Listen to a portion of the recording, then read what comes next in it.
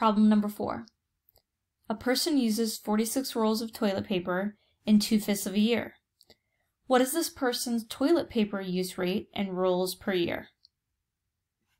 The clue for what I'm supposed to do in this problem, I see here where it says rate, and then here where it says rolls per year. When I see this per, and then I see these two, like rolls and year 2 things, that's my clue that I'm finding unit rate. Because unit rates, the units always say blank per blank. It always looks like this for the units on a unit rate. So I'm going to set up my unit rate, and it already says right here the order. It tells me that it's supposed to be rolls per year. So I go ahead and I put the rolls in the numerator. So 46 rolls, that goes in the numerator. And then the denominator is the 2/5 of a year.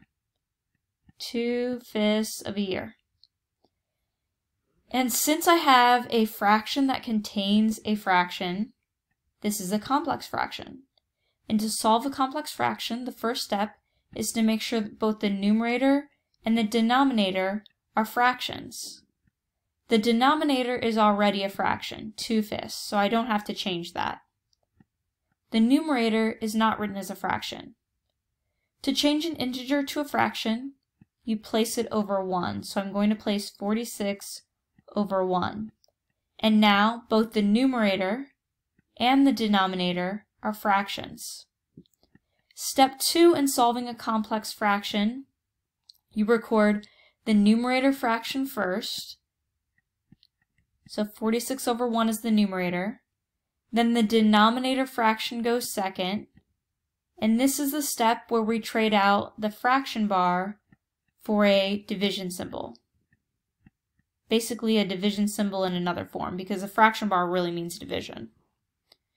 And then we're ready for that final phase where you apply keep, change, reciprocal. So the keep locks in the first fraction. The first fraction you copy, it's exactly the same as it was, 46 over 1.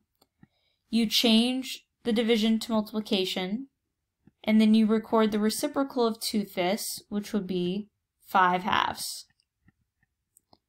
And then you multiply the numerators, 46, multiplied by 5.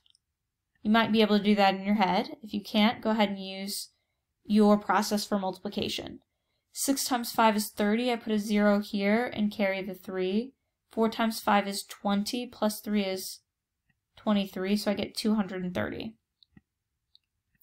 If you were doing it in your head, you just think 40 times 5 is 200, and then 6 times 5 is 30, and 200 plus 30 is 230.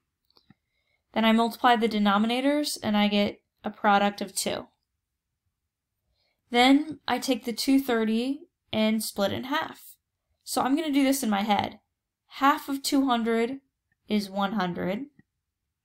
Half of 30 is 15.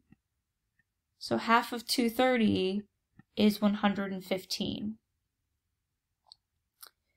So that means that this person uses 115 rolls per year. So R for rolls, P for per, Y for years. 115 rolls per year.